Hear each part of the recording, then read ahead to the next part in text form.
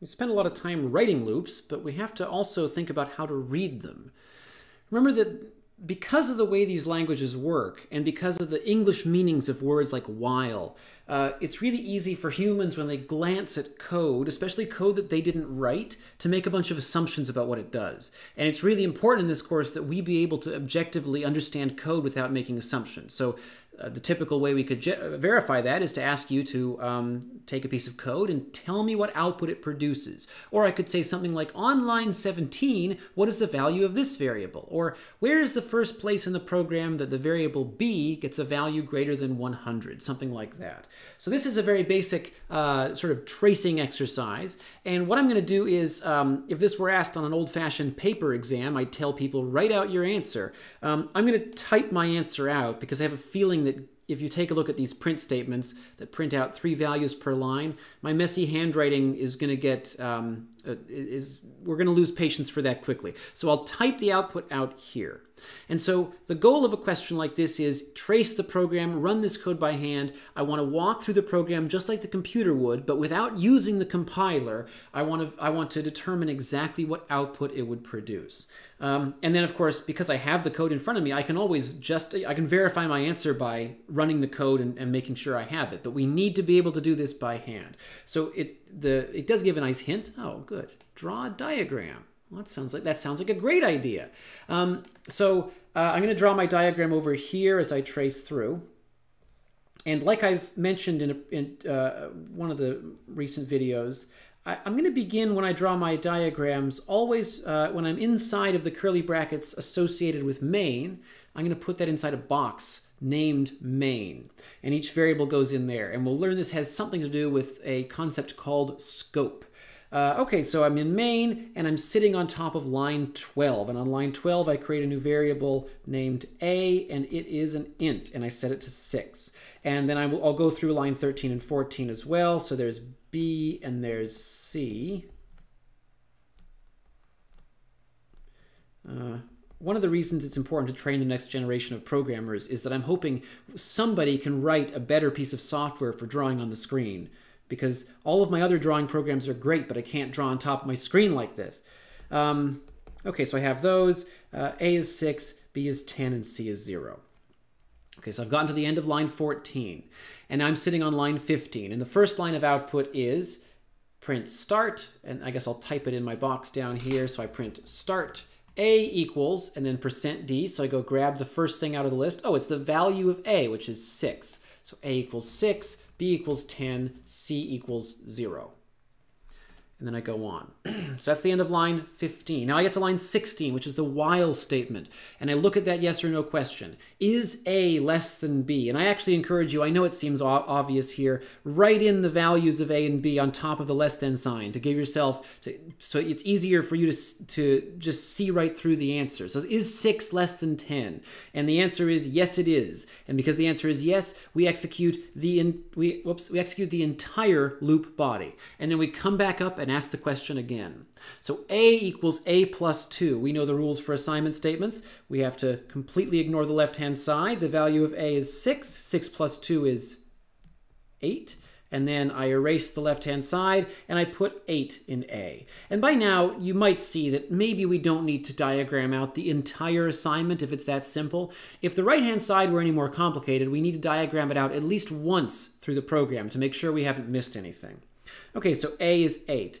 And then on line, on line 18, I get down to my next output statement, which says, let's see, in space, A equals, okay, so it's the same thing. I verify that it is the same as above. I just print the values of A, B, and C. So I don't have to pay too careful attention to that once I have the hang of it. A equals 8, B equals 10, C equals 0. All right, and then I work my way down to line 19. B equals B minus 1. Okay, so I don't think I'll diagram this out. It's pretty clear. I take 10 and I change that to 9. And then line 20, C equals C plus 1. So that means that this is no longer 0. It is now 1. And then I go back around. Whenever I hit the closing bracket of a while loop, I must I absolutely have, there's no option but to go back to the top of the loop and ask the question again. Even if you think the loop is over, you still have to go and ask this question again. And it'll be significant. We'll notice that there are ways later in the course where even on this line, when we're asking this yes or no question, A or B could be changed by this. So if we don't remember to ask the question again, we may not get the right answer. So I ask the question again, is A less than B? And you might notice, because the values of A and B are just sitting in my diagram, it's really easy for me to answer this. I don't have to do any thinking. I do have to remember that the value of B is actually 9. So 8 is less than 9, and that means the answer to the yes or no question was yes. And so I go inside the loop body again. A equals A plus 2. Okay, so to take the 8, change that to a 10. And then I print out in, and I print the values of A, B, and C. In space A equals 10. Whoops, that's not A. A equals 10, B equals 9, and C equals 1. And then I hit line 19. B equals B minus 1. Okay, so B was 9, change it to 8. And on line 20, C equals C plus 1. So I change C, I change C to 2. All right. And then I hit this, and I have to go around again. Okay, so I asked the question, is it the case that, so the expression A less than, got to commit to my less than sign, A less than B, well, that's like asking, is it the case that 10 is less than 8? And the answer is, no, it isn't. And so the loop is now over. So I go down to after the closing curly bracket, and that takes me to line 22. And on line 22, just like before, I print out end, and then I print out the 3 variables. So A equals 10, B equals 8, and C equals 2. And I'll get rid of that.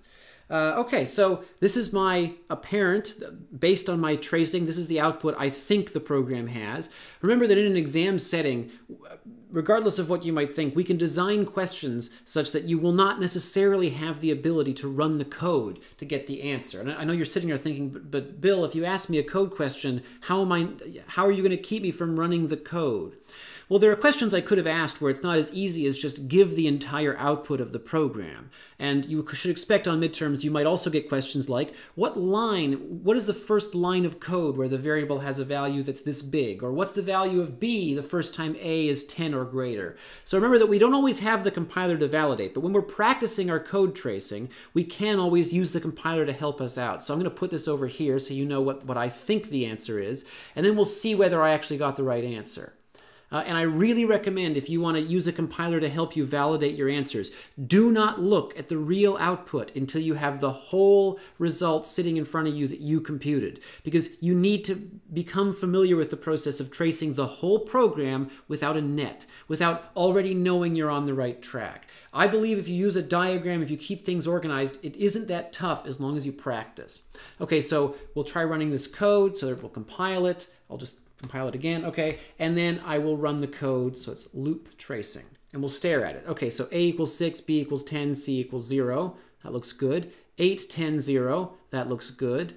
10, 9, 1, that looks good. 10, 8, 2. Okay, so I did get the right answer.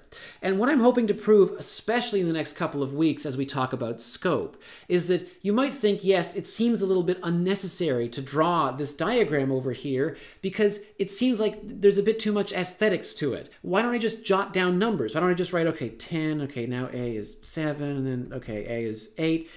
It turns out that the better, and this is actually interesting because it comes up not only in how do I teach programming, but how do you design good applications? What is a good way of designing a door handle? It's actually a psychological thing.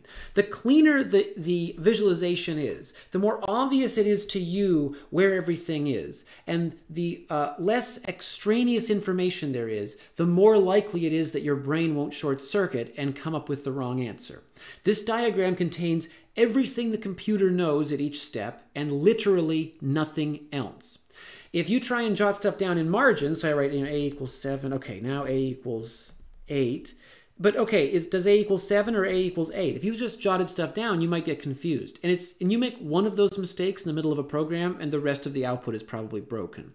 So you have to do more thinking to figure out what you mean, and you still might not get the right answer. There's still a chance for error.